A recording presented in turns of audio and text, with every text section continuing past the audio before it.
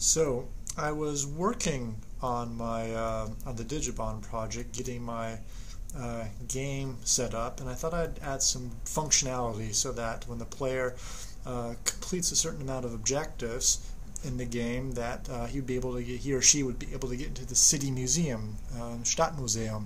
So I got my door inside Blender to open up as an animation. I imported it into Blender, imported that Blender file into Unity, and this is what I got. My door animation was all jacked up.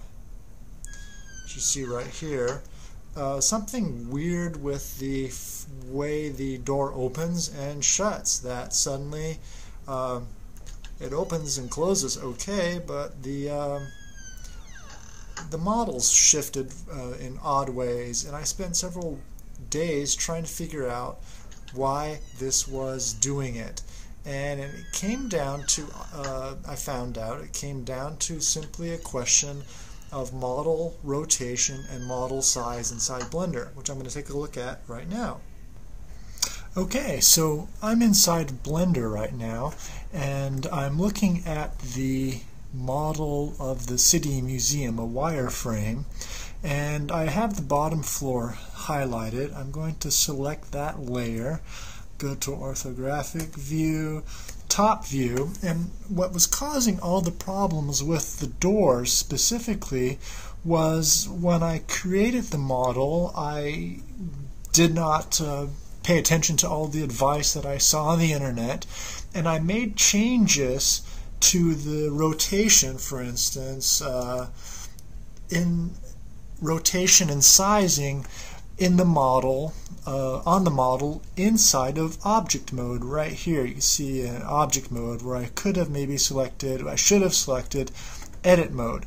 So what happened is when I brought those models into Blender, they were all askewed. I went back in, I highlighted the model, and I did Alt S to clear the sizing, or clear the scale, and the scale shifts. And then if I do Alt R for rotation, well, the rotation is all whacked out. So when I brought those models into Unity, I have no idea what's going on in the back end, but essentially I was getting something that was just all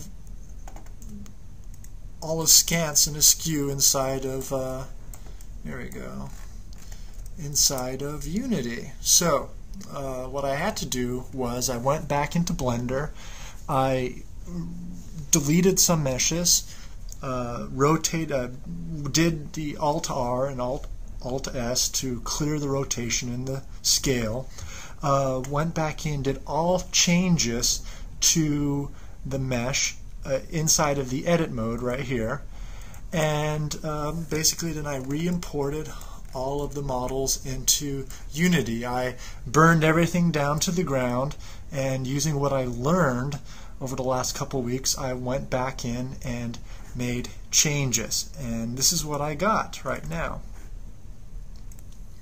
Okay, so I'm now inside the new Digibond game, or the one that I'm rebuilding from the ground up, and now I'm moving around inside the, well, much more minimal world. I was able to find a script that if you can see, I have a different mouse right here. It's actually sort of a something I grabbed sort of for a first-person shooter game.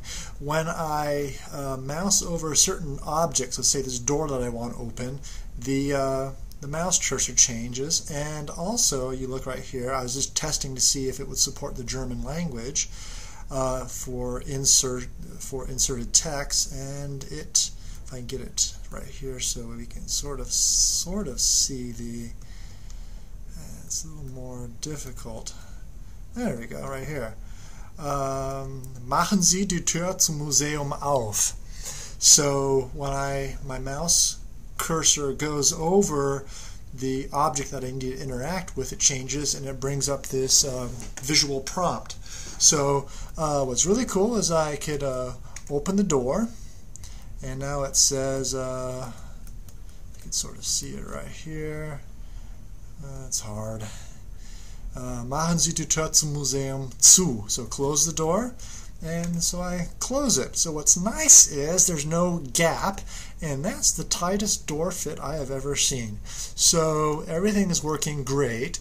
And what's cool is I can open this door, but I could also go to this one and open that one as well.